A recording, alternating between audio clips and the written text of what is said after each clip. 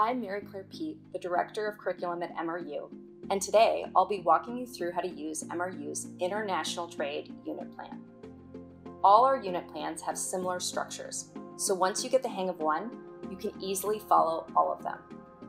Our International Trade Unit Plan is completely free to use and has 6 days worth of engaging lesson plans and materials to help students master critical economic concepts such as specialization and comparative advantage, and more importantly, understand why trade matters. Everything is in the Google Docs, so it's easy for you to copy, edit, and distribute materials for your classroom. To copy a doc, you must first be signed into a Google account. Then you'll go to File, Make a Copy, and from there, you can retitle, edit, and organize the doc in your Google Drive however you'd like. Additionally, all our lessons are mapped to high school teaching standards. They were also designed using science of learning elements critical to maximizing student comprehension. But we'll get to that a little more later on. For now, let's take a quick look at the materials you'll receive. As the teacher, you have access to the Unit Plan Overview doc, which links to everything you need throughout the 6 days. You also have a teacher lesson plan for each day, Google Slides to accompany the lesson, and answer keys for everything that only you can access. Students have an activity sheet for each day that they can copy, work off of, and add their answers to. Before we take a closer look at the documents themselves, I'd like to go over 2 big things that make our unit plan special. First, remember those science of learning techniques mentioned earlier?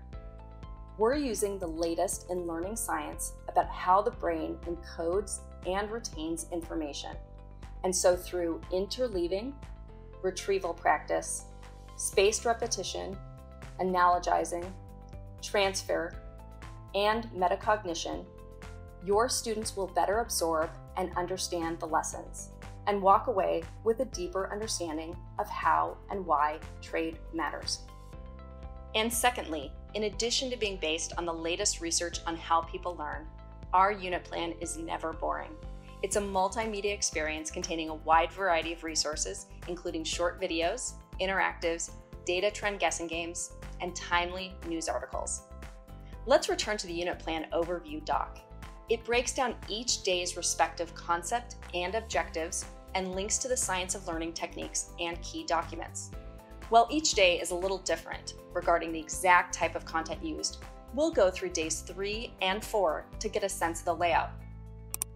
This is the day 3 and 4 teacher lesson plan doc, Comparative Advantage. Now, usually our lesson plans are only a day, but comparative advantage is really important and ends up taking 2 days. At the top of the doc, we have learning objectives, economic concepts, science of learning techniques, and national content standards. If you scroll down more, you'll see the student activity doc and exit ticket, which you provide to your students for their use. Again, each day's lesson varies a bit, but they all follow this layout: a bell ringer, a learn section, a practice section, and an exit ticket, which can either be a Google Doc or a Google Form, whatever works best for your classroom. We've also included an optional Extend the Learning and summative assessment questions. Returning to the top, in the left column for each section, you can see materials linked and organized into 2 categories: what you, the teacher, need and what your students need. We also have teacher tips throughout the lesson plans. In the middle column are more detailed instructions to guide you through the materials. And in the right column is the estimated time it will take for your students to complete each section. As you can see in the left column, your students need the corresponding days 3 and 4 student activity sheet throughout the lesson. Let's look at that doc now. This is what your students see. It's broken up into parts that coordinate with the teacher's day 3 and 4 doc we were just viewing: bell ringer, a learn section, a practice section, and an exit ticket. You'll need to share the exit ticket with your students, which is in your teacher lesson plan. And as we scroll through here, we see various places where students can insert their answers and links to activities for them to complete. Something to keep in mind as you go through all the materials: if there's anything you'd like to customize about the docs, like changing a question or rewording something, it's no problem. You can make a copy of everything and edit it however you like because it's in Google Docs. So now that you have an overview of the structure of the unit plan, let's take a closer look at some of the multimedia resources we have throughout the docs. In Part 1, Bell Ringer, there's an interactive guessing game for your classroom.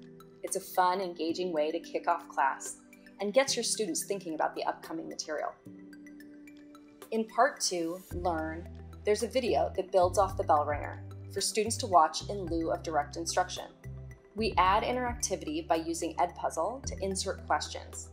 That way, you can check for understanding throughout the video.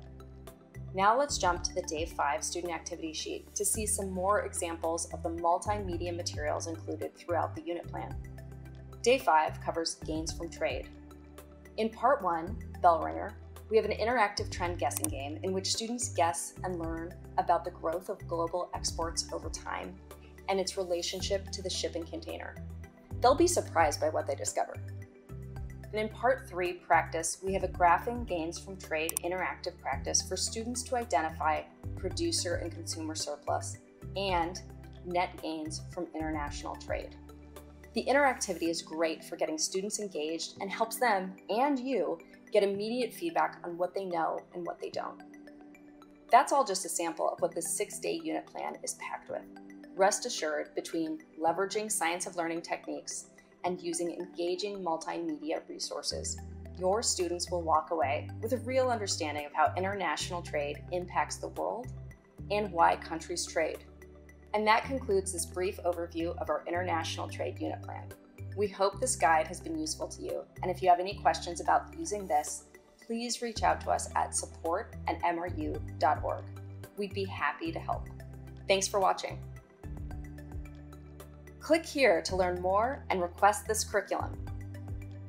Click here to learn about our other teacher resources. Still here?